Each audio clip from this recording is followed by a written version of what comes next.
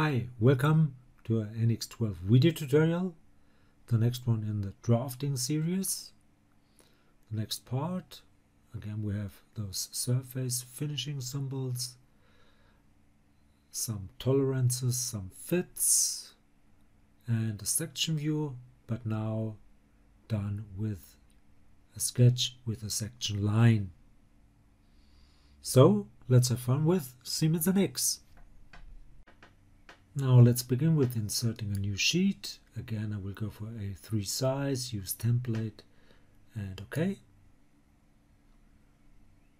I don't fill those in, but I have to go to my sheet 4, the work active one, and change the angle of projection.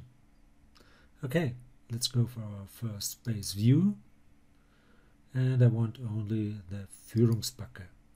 This part, 1 to 1 is okay, and just put it over here. And close.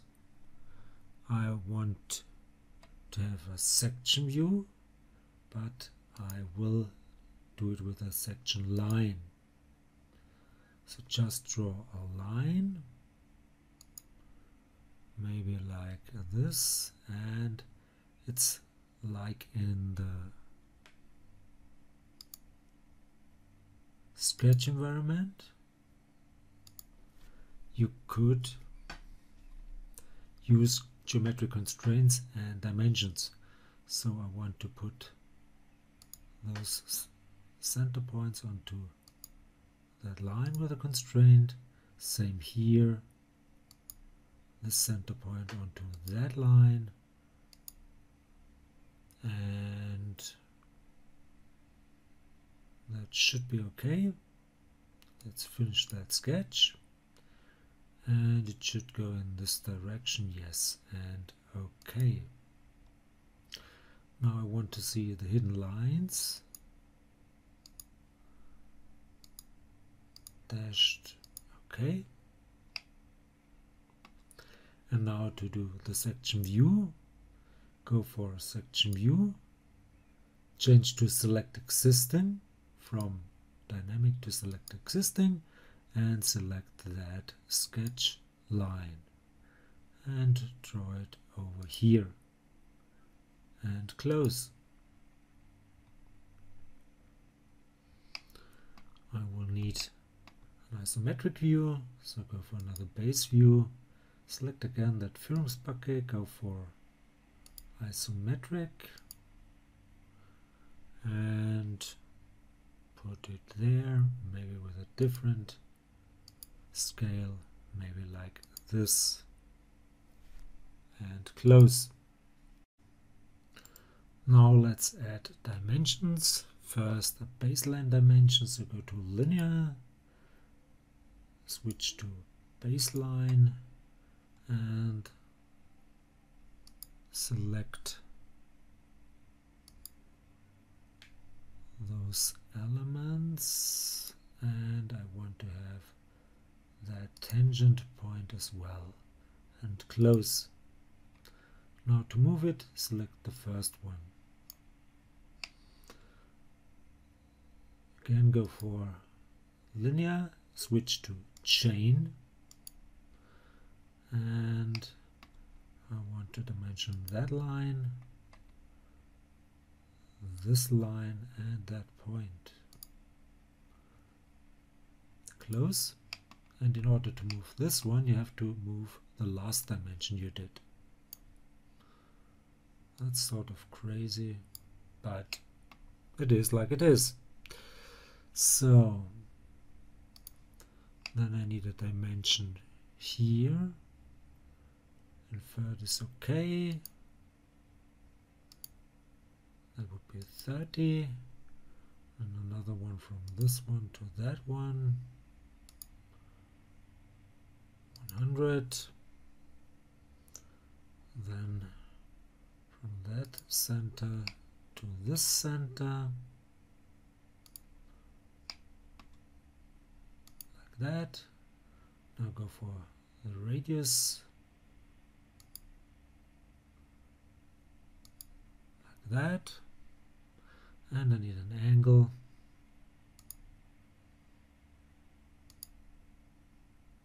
And move it here.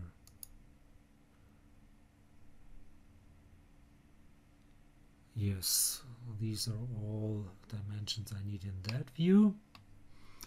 Now go over here, maybe close, go over here. Let's move that annotation up here and go for rapid dimension. I need another angle. Okay, like this, and there should be dimension. Sorry, snapped onto the wrong one. Let's try once more this line to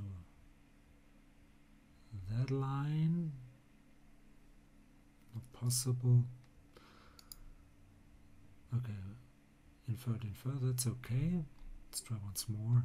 Select this line and maybe that line right here, not the drafting over here. That would be the arc center would be okay in this case. This should be 7.3, and I need a tolerance. So go here and switch to unilateral. Put it there, and in order to change that display, go to the settings, go to tolerance, and switch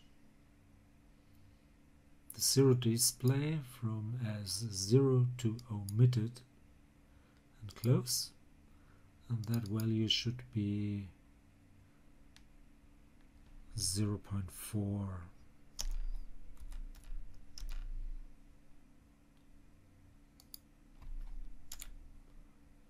and close. Then I need another dimension. In this case it's a cylindrical one. Here 10.5, yes, and tolerance H 12.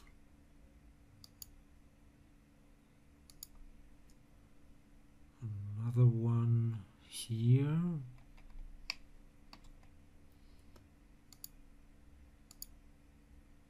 Not a tolerance, sort of a fit. And that would be H7.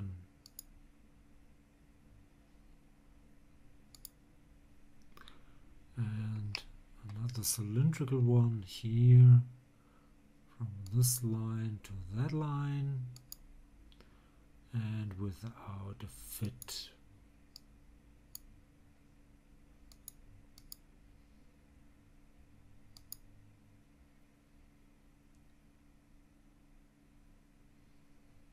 And put it over here. Then switch to invert.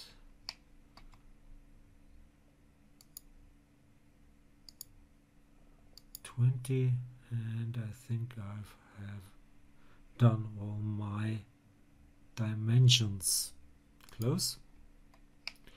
Now I want to